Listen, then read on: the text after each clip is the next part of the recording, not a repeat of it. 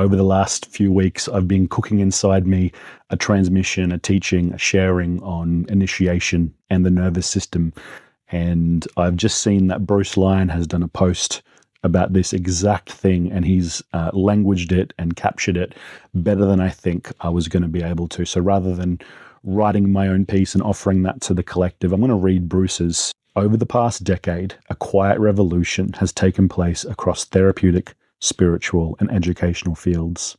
Somatic language has entered the mainstream. People now speak about regulation, titration, attachment patterns, windows of tolerance, and co-regulation with an ease that would have been unthinkable 20 years ago.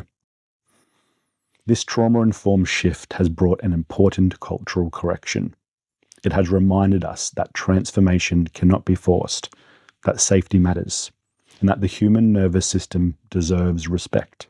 But something else has emerged alongside these gains, something harder to name, a growing polarity between the trauma-informed world and the older initiatory traditions that once shaped human development.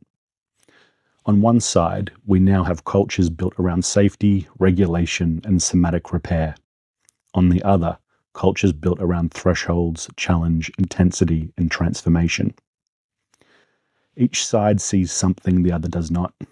Each side holds a truth the other tends to forget. And each side carries shadows that become harmful when taken as the whole truth.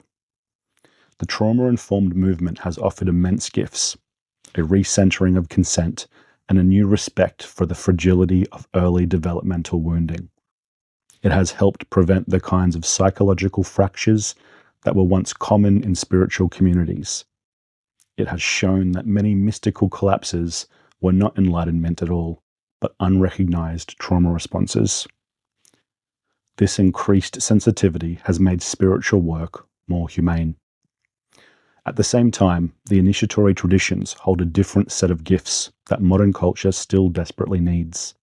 They know, in a way that trauma discourse alone cannot teach, that human beings grow at thresholds. They understand that fear is not only a danger signal, but also a doorway, that meaning arises not just from comfort, but from encounters with the unknown. Initiatory work helps us meet intensity consciously. It offers direct contact with the sacred, with the deeper self, and with the communal depths accessed through shared rites of passage. It cultivates courage, presence, and orientation towards truth that the body alone cannot supply.